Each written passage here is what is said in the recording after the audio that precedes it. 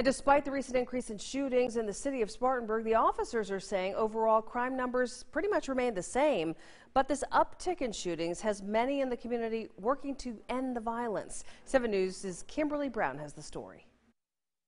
Neighbors are coming together to help stop crime, meeting at places like the Bethlehem Center. It's a place of resource and community.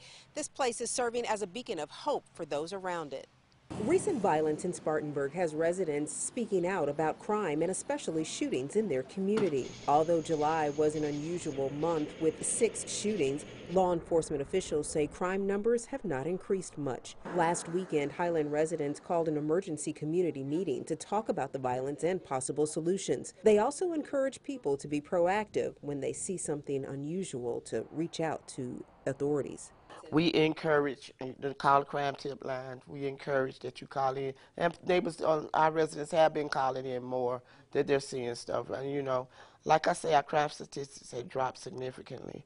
One way to change a community is through education, and right across the street from the Bethlehem Community Center, the Highland Early Learning Center will hold their first 4K class on August the 23rd.